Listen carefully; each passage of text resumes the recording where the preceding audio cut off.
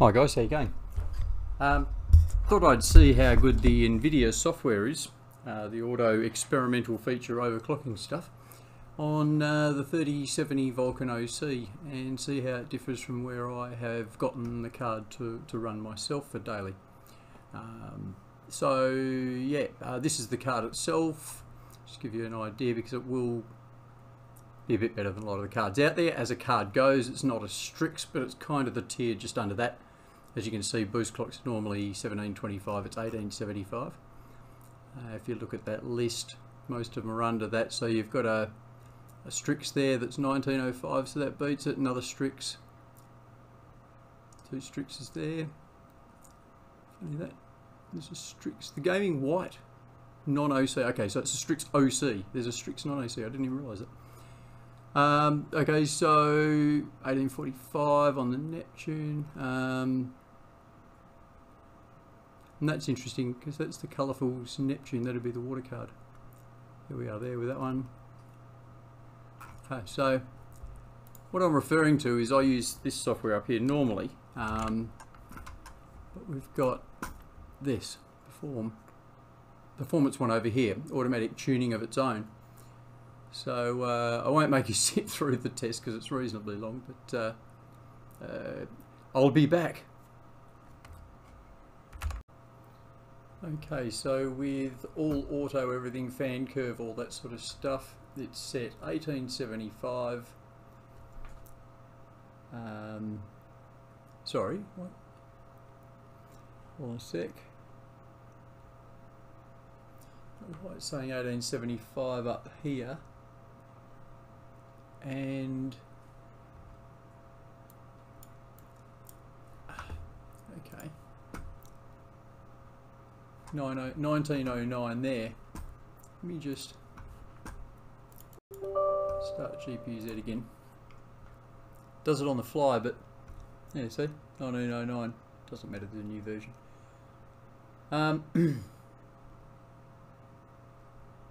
So it's only given it, even though the number was showing wrong before, it's only given it a little bit of a boost there. Okay, so now I'll do that. So we've got 118% available, won't necessarily use all that. Temperature, max of 89 there. Should I just do the fan curve all in one hit?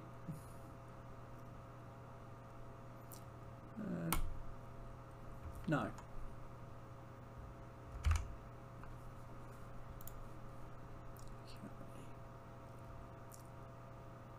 So I've got the 7200 on the memory clock there before as well. That's gone back. So it must be, yeah, okay. So it set the clock at the core clock at that 1909, and then it went to the memory clock and did 7200. Now I've gone back into the program, they've gone back to stock. When it goes and does the memory, it obviously takes the GPU back to stock, or back to the overclocked BIOS. It's on it anyway. Okay, so resetting there, I haven't played with this before, so resetting there, reset this for us at the same time. I'm going to do away with this.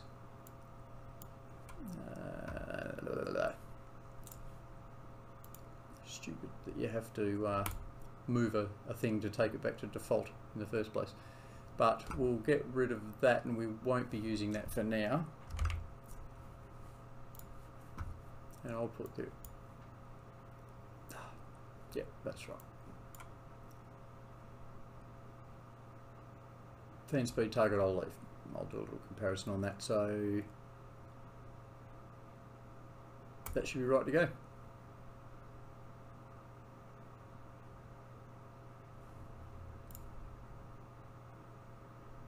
We'll be back.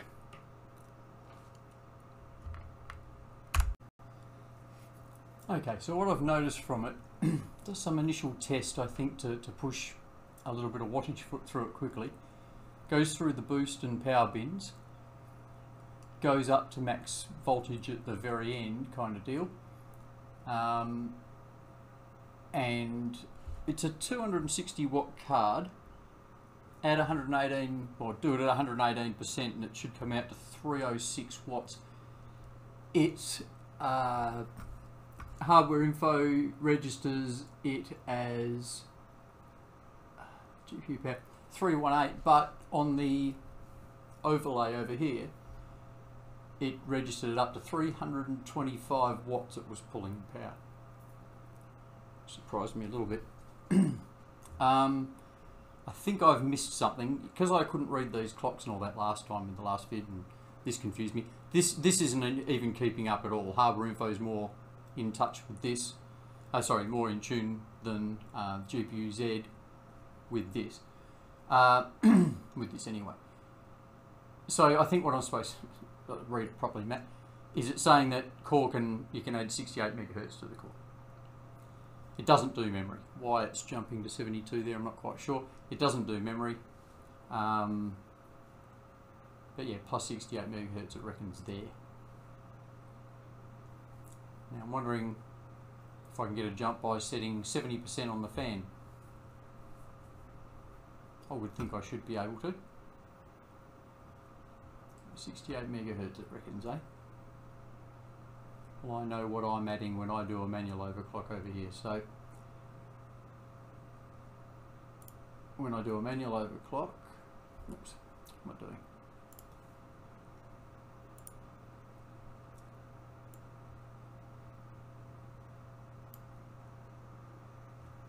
Okay.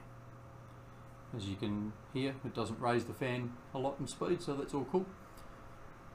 So doing that, might let it cool down just a tad and then run it again and see where we go. Actually, while I'm waiting for it to cool down, I'll remember it myself now. I'll show you how to get this. This tab won't be open. It'll be gallery in these three, unless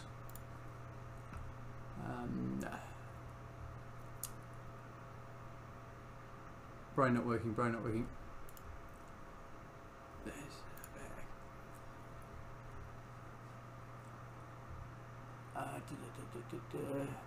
Click. It's that experimental features thing. Oh, it's not here. Sorry. My apologies. It's in here.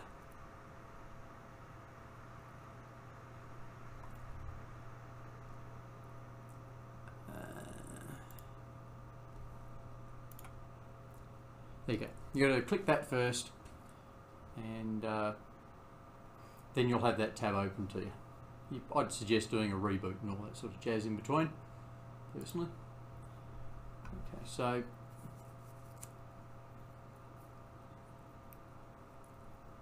got the card down. Okay, anyway, I'll be back. That's how you enable that.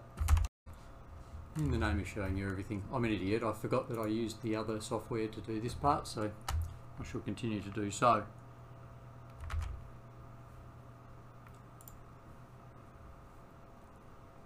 They're still there.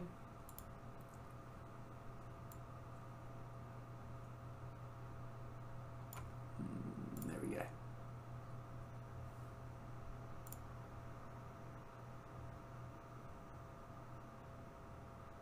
And off we go. And yes, I did notice that when I pressed reset then, it put my fan back to automatic. So here we go again. Okay, so I ran it over here with the 70%, blah, blah, blah. I ended up with scan result. I got rid of it and opened it again, sorry. Plus 79, which means 1579 is the... oops, sorry, I keep forgetting to close that thing.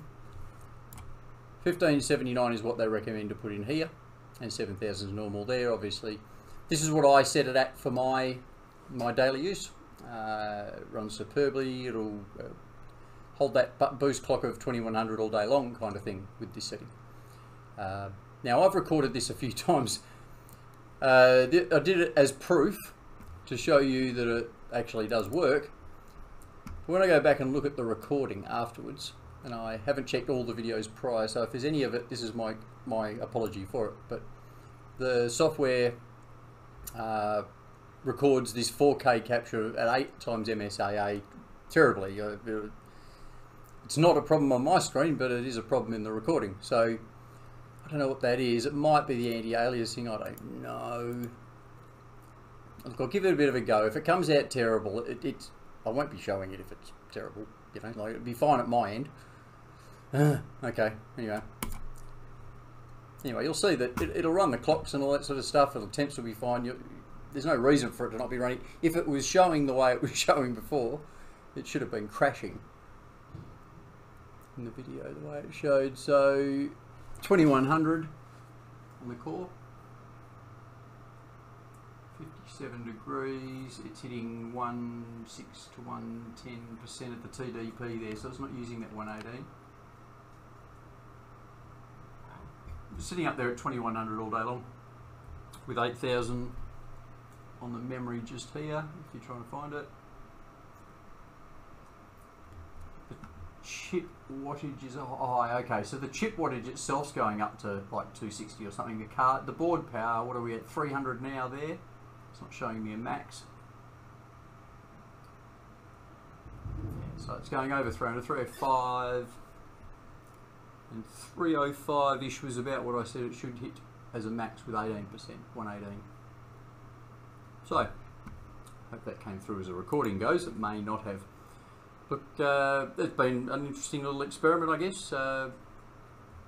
The software, the Nvidia software isn't terrible, but it's not the greatest, and it's a work in progress, I understand.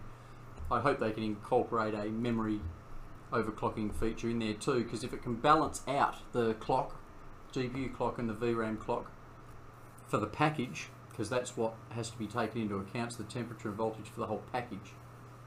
So an overclock really involves the two at the end of the day. So don't know if you can call it overclocking software yet.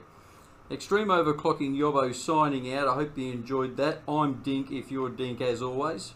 So click on that stuff that I need you to click on to say that I'm not shocking. Alright? Alright. Dink.